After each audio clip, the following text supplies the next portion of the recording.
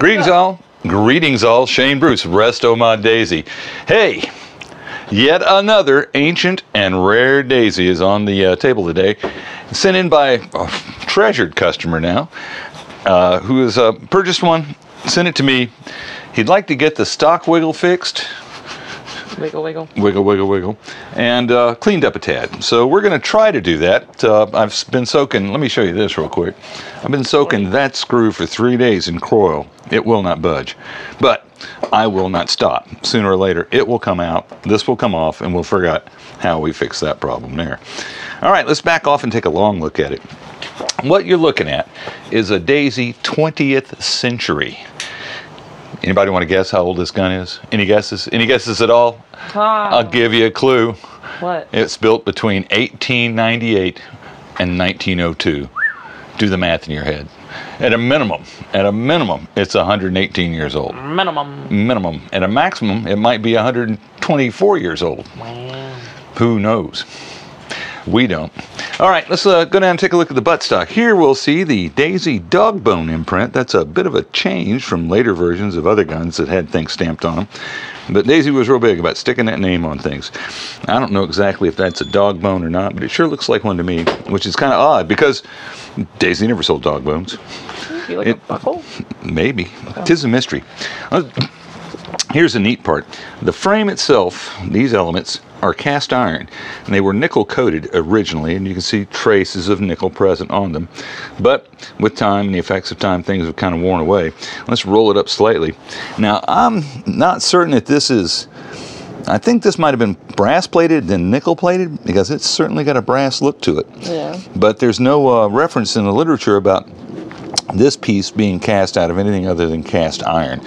I'm not saying it couldn't happen, but I don't know, one way or the other. Now, as you can notice, it has this really funky peep sight on it, and it works pretty well. I mean, you can actually point this gun and aim it. And this gun does run. It's set up as a single shot muzzle loader, and it fires lead balls instead of BBs, like these Game-O lead balls. But the problem with the Game-O lead ball is the diameter. It's 175. The bore diameter on the gun is .180. So you can take a BB here. I'll give you a demonstration what happens. Demonstration. And take the BB.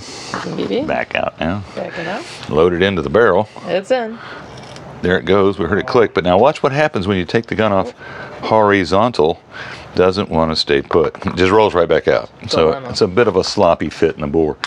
Even with the sloppy fit, and taking precautions to keep the bore horizontal, this little gun's still running 130 feet a second. 130 feet a second. Solid. Phenomenal. It's over 100 years old. Now, as we told you, it's a single shot, so we're going to back out to a wide shot. Now, I'm going to show you how you cock this thing. This here, I don't know if I can correct that. I really don't want to get into the guts of this gun. But to arm the little puppy, you just hold it and you press it down. And this piece right there locks into a detent in the frame. Then you close the barrel up and you put your BB in, and then you fire it, and poof, off it goes. Kind of cool. Now, they built 4 variations of these cast iron frame guns. 2 of them were single shot and 2 of them were repeaters. The gun we have in hand today is a single shot weapon. It doesn't have the ability to load a magazine. Now, let's take a look at this. See that little brass tab right there? Yes. You push down on that. Mm-hmm. If you can get your thumbnail to engage it. Do you need me to use my nail? No, I don't want you to mess your nails up. I mean, I'm going to be taking it off this weekend. So. Oh, okay, well, go for it. Now you got to push down. Push down? Yeah, that's why I was trying to do it sideways. Oh, right, no, well, my nails are too long. So you push down. Oh, okay, I see what you're trying to say. And you fiddle with it. And you push down some more. Oh, Lord. Yeah, it's an operation. Ah, got it. Okay. Once you get the detent out, out it comes. Now check this out. Okay, let's see. Brass shot tube. Wow. Muzzle loader, single shot. No provision for any loading port. So the reason they made these detachable was because back in the day of lead BBs were a little irregular, and it wasn't uncommon to have a BB get jammed in your gun. And if you want to fix that, you got to pull the shot tube, or the air, the shot tube. So to reinstall, just slip it back in, and till it clicks, and we're seated and ready to go. Let's take a look at the off side of the gun, because that's where the name of the gun's at. Oh, cool. 20th century. And you can see here on that the brass color is really predominant. A funky little trigger, little brake action. We'll do the brake action one more time, like so. It doesn't click or anything, but this little piece here lodges against a step on the inside of the frame, and then these two wires are attached to the plunger assembly. Now the spring's under compression, and you can fire the gun. Look at that, the obligatory paint. I have yet to have a Daisy come into this shop that didn't have a paint trace on it someplace. Proof positive that Daisies attract paint flecks. It's nearly a universal characteristic. Do we have a roll stamp or no? No roll stamps, just the cast-in name Daisy and the word 20th century.